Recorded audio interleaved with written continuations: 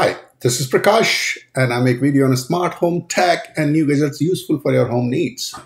Today we are talking about probably one of the best 2.5G switches created for a home user needs. And yes, it doesn't cost arm and a leg. I have been looking for this combination for a while. Now just to be clear, this company is new and making all different kind of switches. It's from China. But they know the market and they created this unique combination which is gonna be perfectly suited for my home needs and most probably your home needs if you're looking to upgrade your switches right now. Each port is gonna cost you about 10 bucks.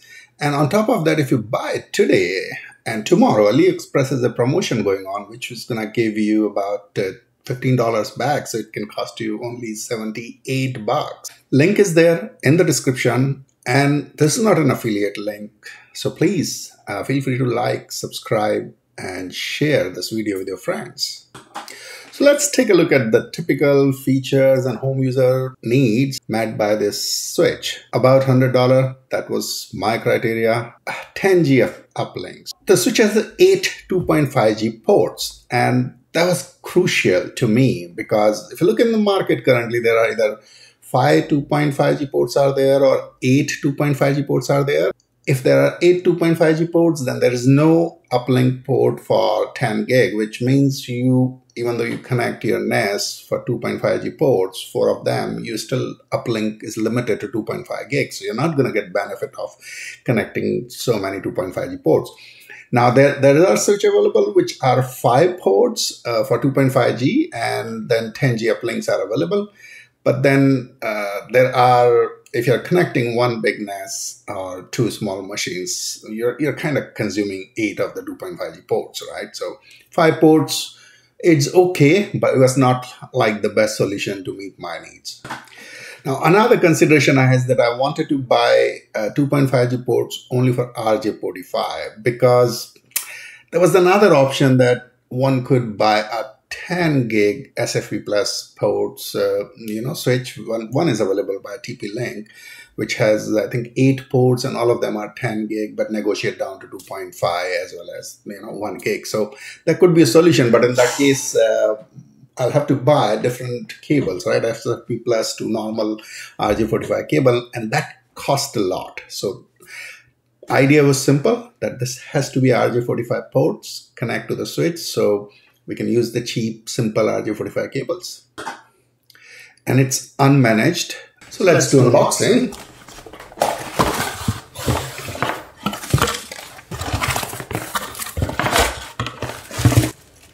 Power cable.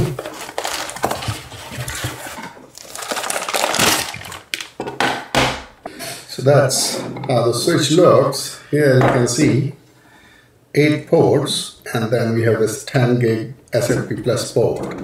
Now this is 12 volt power adapter, which just comes with it.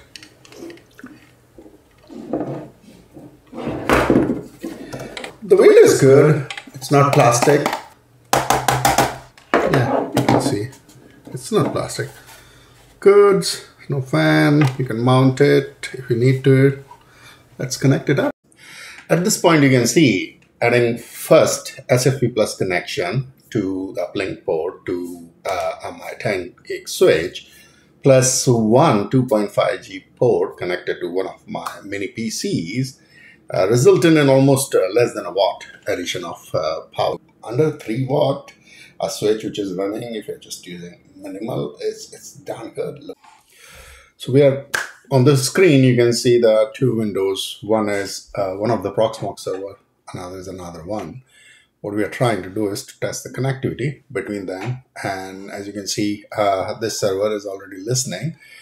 And right now it's using 1 gig port, the old one. And then once the test is done, we will just switch the port and run the same test again. Okay, so the test is completed. You could see the connection is 1.11, 942 gigabits. Pretty much 1 gig of connection is there. So now let's switch and test again. So I've changed the network, and you can see the moment I connected the network, the power went to 2.6, 2.8. That's what I was expecting. Let's run the same test again. there is a considerable increase in the bandwidth. 2.35 gigabits is what you're getting. Darn good. It's almost 2.5 times. Even with the load, there is no change in the wattage it's consuming. So with the load, it's still taking under 3 watts. That's amazing. So in this example, what I changed is I connected 3 of the computers to see how the power draw increase. And as you can see, with 3 2.5G ports in use plus 10 gig uplink port, it's taking about 4 watt of power, which is super cool. And now this test will be between 2 computers which are connected on the same switch. So we can see if you're running that switch, is there an increase in the power draw or not? Power draw is ranging between about same. It's not changing much, even with the usage is increasing. So that's good. And the test completed exactly similar performance, 2.35 gigabits. Now let's take a look at the product. This is what it is. Links are there in the description. They are not affiliate links, so make sure to like the video and subscribe the video. Switch cost is about $91 right now. This is a good discounted price, and 9 port as we looked into it. This is the SFP port. Anniversary sale is going on, so if you just buy this switch, you will be saving $15 out of it. So that makes it $78.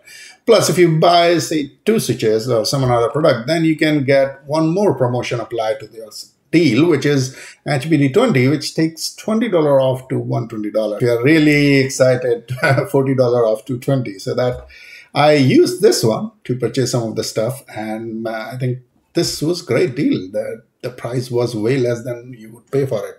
They have a 2-year warranty and a lifetime professional technical support.